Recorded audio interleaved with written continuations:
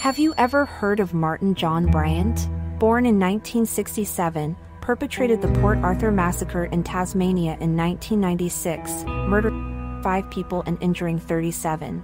Diagnosed with an IQ of 66 in childhood, indicating mental disability, he faced bullying and psychiatric treatment.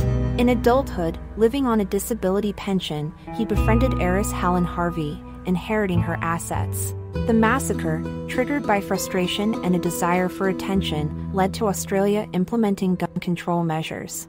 In the end, justice was served, and Bryant pleaded guilty and received 35 life sentences,